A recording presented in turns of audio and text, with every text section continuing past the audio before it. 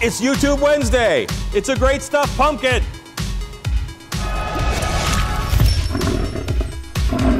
This is Great Stuff, big gap filler. This is not the cheapest of the Great Stuffs.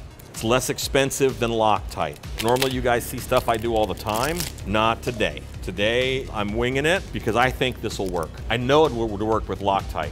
I don't know if it'll work with Great Stuff. Give it a good shake. I have big plastic bowls from the dollar store. These were $1.25 because now it's $1.25 store. Water mist. I'm not being stingy with the water because I don't want the Great Stuff to stick to the bowl. I'm controlling myself here. I'll take a peek in here at how I'm doing this.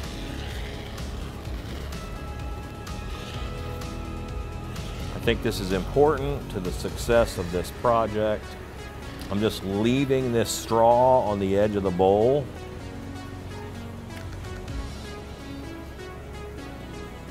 All right, that's one. Here's two.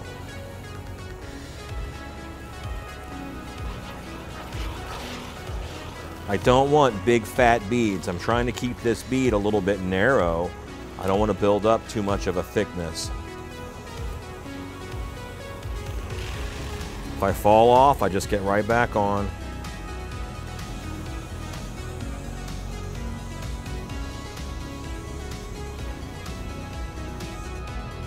Water mist, both of these. Biggest bowl Dollar Tree had. A couple other plastic bowls that would work. Just has to be a smooth inside of the bowl. I gotta wait a couple minutes. I'm not gonna touch it. I'm not gonna look at it. Countdown, 4 minutes.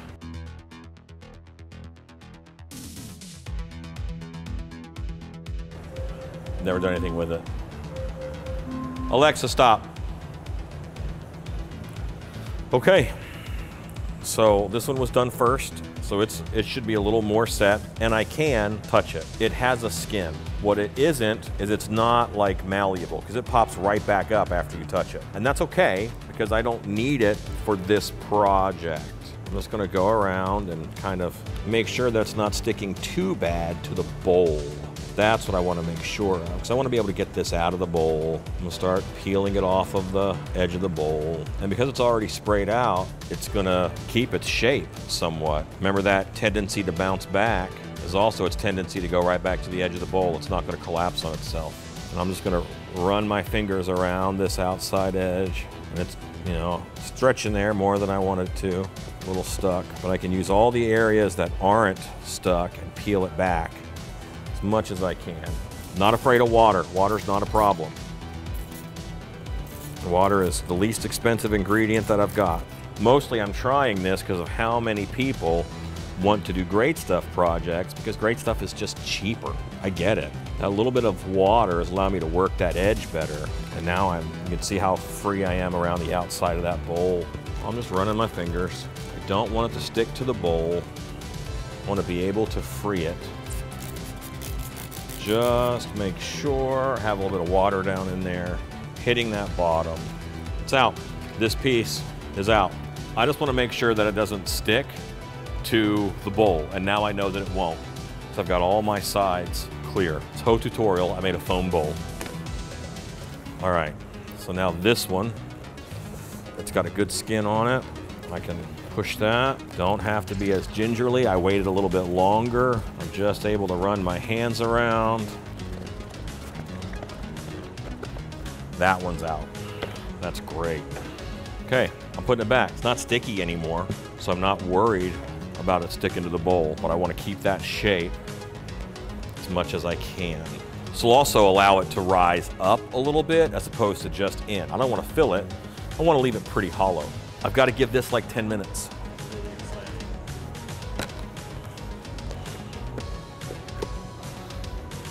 That's going to be a pumpkin. I want to let this stiffen up. I'm going to give it that full 10 minutes, but now I trust it to hold its own shape. And if it wobbles out a little bit, I'm okay with that because it's a pumpkin. I have a Lazy Susan. Got it from Amazon. Do you need it? I don't think you need it, but it makes life a little bit easier. and I'm all for having an easy life.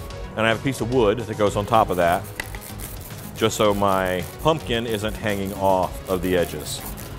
I have the same can right now of Great Stuff. I don't know if I can make it work or if I can make it last, but we gonna try.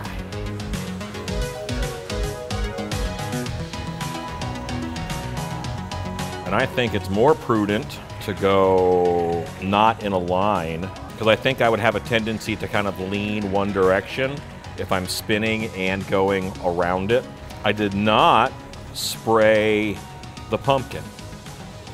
I did spray the wood. Going up is easier than going down. And again, I want an easy life, so I'm just gonna go up. I'm on that same can of foam. If I could do a pumpkin this size with one can, I'd be very happy.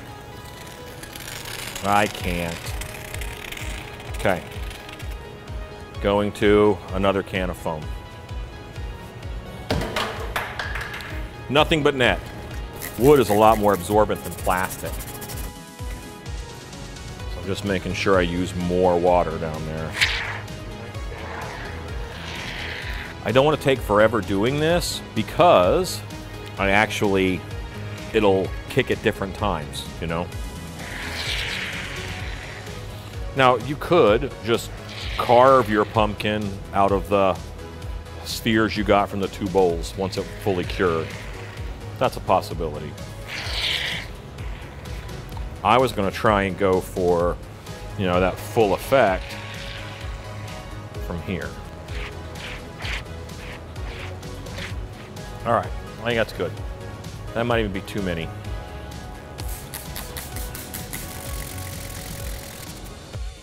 Countdown, 4 minutes. Gonna do a little bit of training here with a very wet tongue depressor. Get this stuff out of the way. I don't want any of that. Too much. Again, some parts are ready and some parts are not. I don't want to get this on my fingers, which is what happens with Great Stuff. At this point, I know I could put thin plastic over this and I could shape it through the plastic and then peel that plastic off. I know I could do that. I want to try and freeform it because I want it to be as low maintenance as possible for everybody else.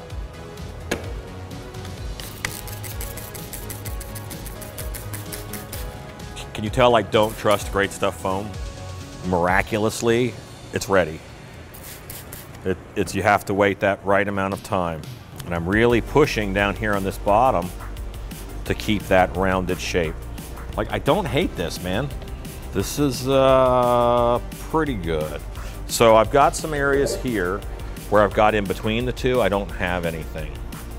And I'm spreading that out so those merge together.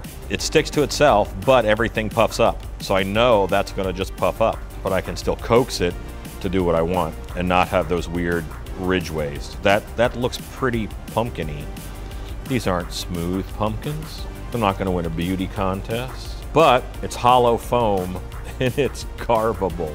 So I will be turning this into a jack-o'-lantern.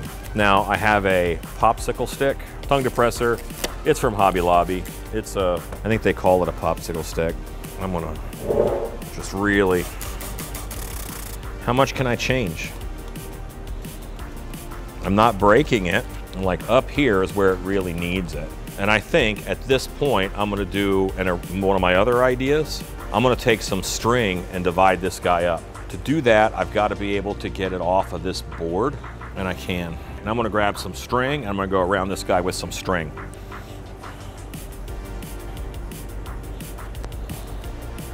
This is still expanding.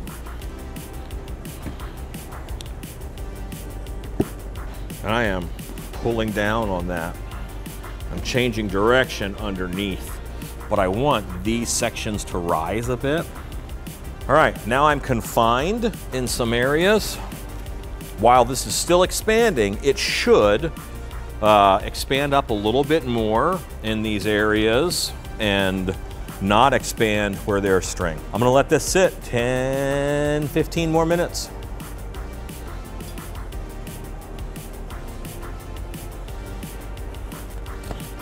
Okay, we're hard enough. I think it's done growing. Did the string help? I think it helped. I'm going to paint it.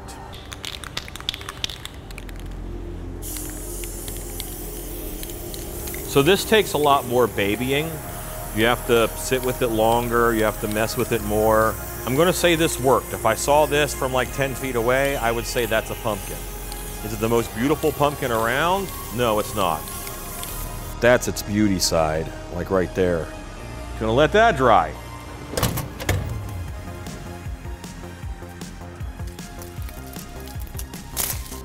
Someone's gonna say it needs a stem. Somebody's gonna say it.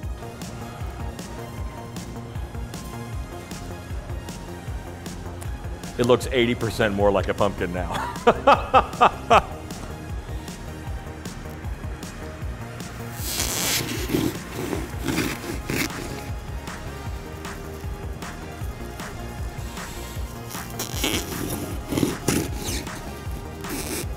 Well, it's too sticky. I gotta wait. I'm not gonna wait. Remember everybody, I would have much better results if I waited for this paint to dry. But that's not who I am as a person. My second pumpkin, I'll wait for the paint to dry. Right now, I'm not having it.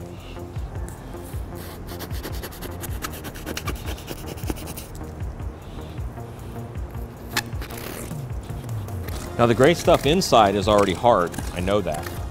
I'm not worried about that at all.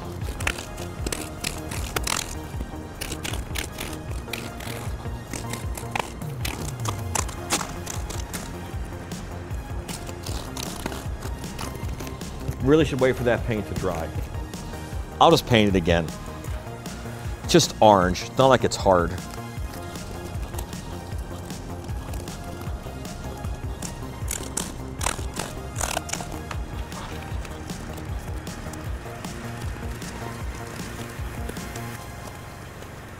Hole in the bottom or hole in the top?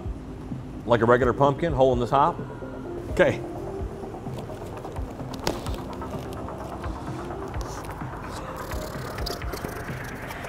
Here I am, exposing my bottom hole on the internet.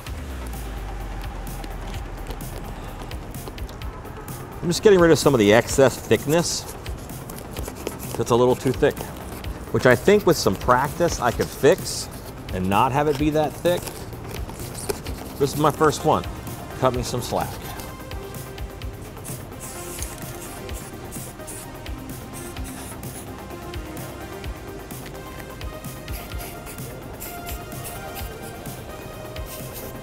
Because Robert was impatient, I have to repaint the outside.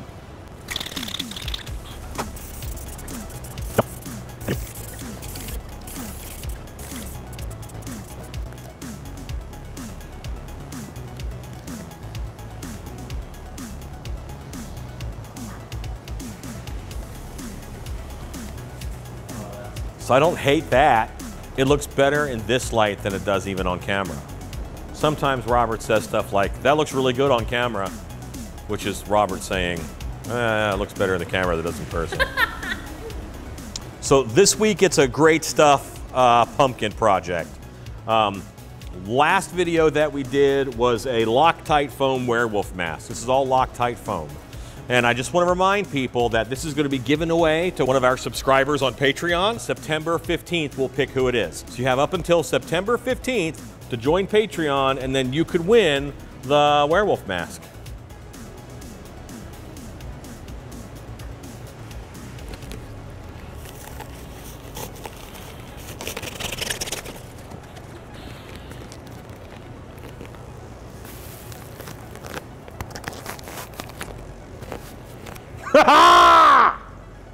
Now it's a mask.